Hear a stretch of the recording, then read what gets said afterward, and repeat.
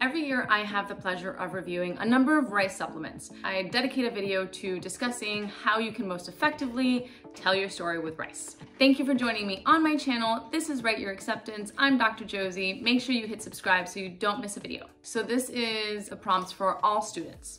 Prompt 1, please explain why you wish to study in the academic areas you selected. The first few are very short at 150 words, actually just filming a Columbia video and the last couple of their supplements, this would fit nicely, a nice recycle by the way. So this is 150 as to why the academic areas that you selected, right? So you can think kind of two parts, very efficient because it's a very short supplement. The first one could be a mini story as to you engaging in the discipline.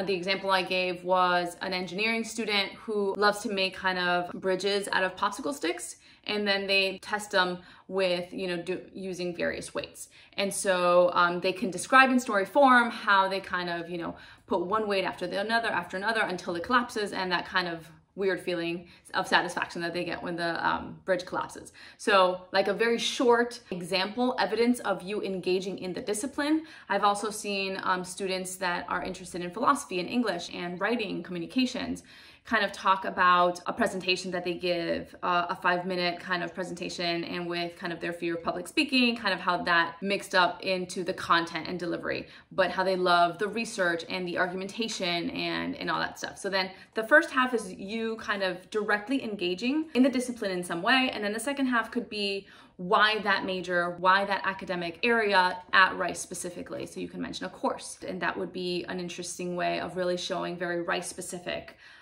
detail. So prompt 2, based upon your exploration of Rice University, what elements of the Rice experience appeal to you? This is your Why Us essay. I have a couple videos where I give you examples of Why Us essays or the kind of roadmap that you need to kind of think about what types of research you need. So I'll link up my typical general Why Us video up top so you can have that there. 150 words, this is kind of like a get in and get out, right? So you want to be very, very efficient. You want to mention very evidence-based information of Rice. So if you mentioned a course at the end of the first supplement, you don't necessarily need to mention a course here, but you can mention a discussion panel that they have, annual kind of workshop or conference. You can mention kind of professional development opportunities in the business school, or resume developing if you're interested in a type of internships that you are interested in within the undergraduate experience. You can mention a professor that you want to learn from. You can mention a community service activity that you'd like to do in the broader community. So it's a why Rice, but definitely don't kind of borrow from anything that you would have mentioned at the kind of tail end of the first supplement. Prompt 3 is 500 words. So it is, Rice is lauded for creating a collaborative atmosphere that enhances the quality of life for all members of our campus community. The residential college system and undergraduate life are heavily influenced by the unique life experiences and cultural traditions each student brings. What life perspectives would you contribute to the Rice community? So this prompt could be considered kind of like your identity essay. You want to showcase what you are hoping to bring yourself to Rice, and many students kind of forget that. So you definitely want to add that in at the end. But you want to show kind of you taking charge, taking initiative, being kind of engaged in community. Essentially, you are vying to be part of their community, right? And they're talking about this prompt as being a kind of community-oriented, community-building essay, right? So examples from previous students, one student spoke functional French, not completely fluent, but they spoke enough, right? And one time they went to Paris for the first time and were really excited. They were taking a tour of a museum, I forget which one, and their tour guide kind of just looked blue in the face and got sick right at the beginning, and she took over, and she was basically kind of conducting the tour in French, in her functional French. So it wasn't perfect, but so she would sometimes kind of swap into an English word here and there, but it was amazing, and the rest of the tourists really kind of appreciated it. And she made strangers instant friends. And that was just such a great and kind of stepping out of a vulnerable experience into kind of a very small leadership role, but fun. And she shows how important she built community around vulnerability, right? And about putting herself out there. Another one, I have a couple students who have taken jujitsu and who then have taught jujitsu to the first crop of the younger kids, 6-7 year olds. in the very place that they would take jujitsu themselves. So it's kind of, you start with a mini story of like you in the middle of things, right? And kind of show you kind of building this community in some way, engaging with people, surrounding an interest for you, and then kind of explain how that was of value to you and what you learned.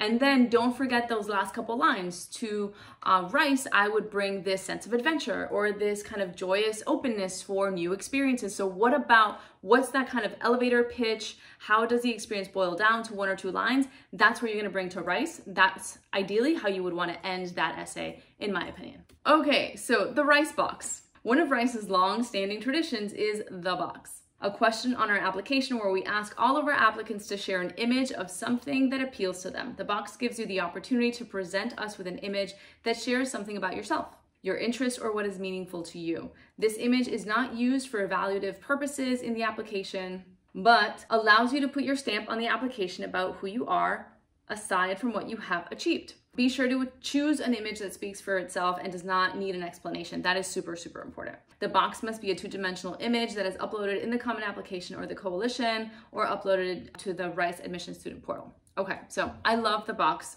question.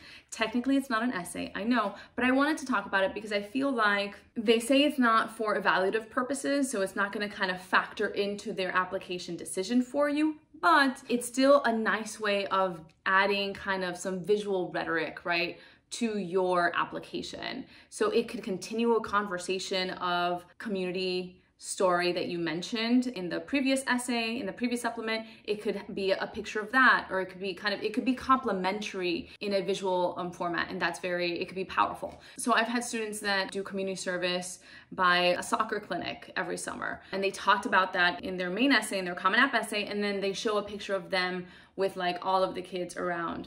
Another one who donated soccer cleats. This one, for some reason, is very heavy in soccer. And so then they showed their kind of like a visual image of their kind of foundation. I've also seen students kind of, they talked about the jujitsu experience. They would be like in their jujitsu kind of uniform. I don't know what that's called, I'm sorry.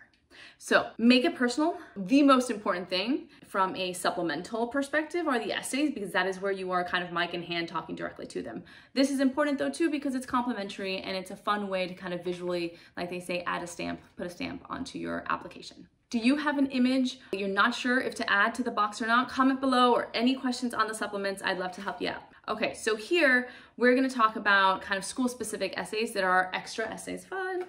So if you are applying to the School of Architecture, you have a couple more. Architecture applicants are not required to answer prompt 3, so you would skip the 3rd prompt of the previous supplements, but you'll answer 1 and 2 here. So prompt 1. Why do you want to study architecture? What research have you done? Experiences have you had, or anything else you would like to expound on to explain this decision? So this is 250 words. Because you have the 150 of the why school, like why us, right? You want to think about this 250 as new information that you'd like to give. So figure out another story, another experience within your major, within the kind of subject matter that you can kind of start with or end with. You want to kind of take a step back and think about your supplements holistically. When you have like 4 or 5 supplements that you need to get through for any one specific school, don't only start with like story, then explanation, story, then explanation. Kind of switch it up, right? Sometimes you'll do an explanation or define kind of the buzzword of the prompt and then do a story and then go into the explanation. So kind of flip it around, but know that you want to kind of balance between creative elements and critical thinking and reflection. So this why architecture, you want to essentially kind of give more information as to why this is your professional passion, calling, but I would anchor it in an experience that you can kind of like draw upon and then reflect on. Prompt 2. Please expand on relevant experiences and motivations outside of your academic trajectory that have inspired you to study architecture, focusing on aspects that are not accommodated by other prompts in the application. More on why architecture, 250 words, but this one is completely different. If you really spend time lingering on the words of this prompt, it says outside of your academic trajectory, right? So it should not be within a classroom. It shouldn't be a classroom project. I really kind of urge students to kind of push their philosophical mojo here a little bit. Architecture is a very multidisciplinary subject, right? You have urban planning and design and engineering. Like there's so many kind of subjects that infiltrate or that combine to create architecture, right? And there's so many kind of creative and academic elements. So you can kind of really think about different aspects that you've engaged with thoughtfully and kind of use that. For example, student examples that I've had in the past. One of my favorite essays that a student wrote about is like this nearby park by their house that nobody would go to. Like it was kind of run down and it was just this like dead space that nobody would engage in. They took it to the association of their house kind of compound and the nearby other ones, the ones surrounding the park.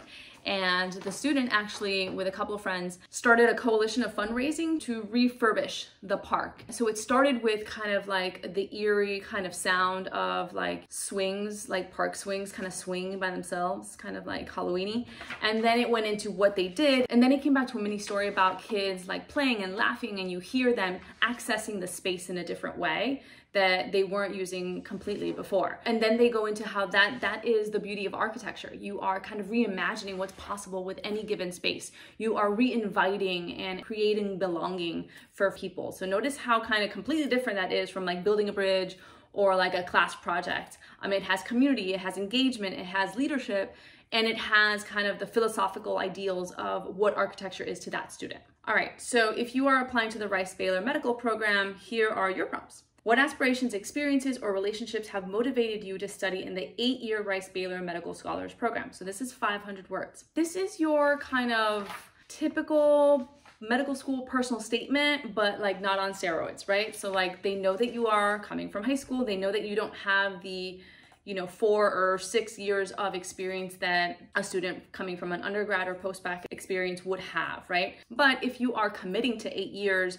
and medicine is your calling, ideally you've had experiences, clinical experiences of some sort, volunteering experiences that have allowed you to have some patient contact, that have allowed you to, or you've already shadowed physicians, medical conferences. So these types of medically related experiences that have reinforced this big commitment, because it's a huge commitment to do right out of high school, right? So you want to talk about kind of those formative experiences and relate them to why they've clarified your conviction for this program so early on. I have a few medical school personal statement essay samples and videos on this channel actually, because I also work with students getting into medical and dental school. So if you want to see those for this prompt specifically, that would give you more kind of actual material that you can look at and think about. So prompt 2, outside of academics, what do you enjoy doing most? 300 words. So here you want to essentially show that you're not a robot, right? So that you kind of enjoy doing other activities, that it's not just kind of medical and kind of STEM related experiences. So, or I guess it can be a STEM related experience, but it's not like strictly academic school. I need to study for this, I need to pass this AP test, and I'm going to volunteer at this one, place that you've already mentioned in the previous essay. So think about all of these essays as holistically offering different aspects of who you are.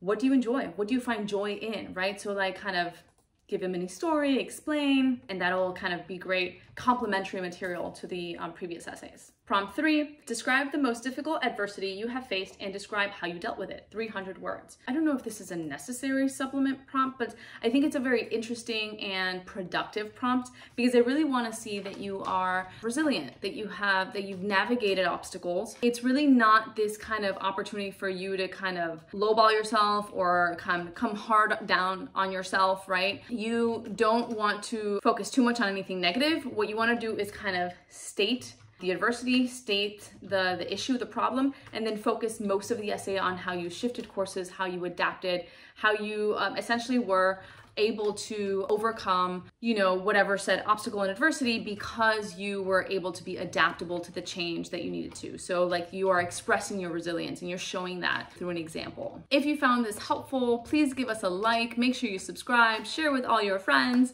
and I'll see you soon. Thank you so much.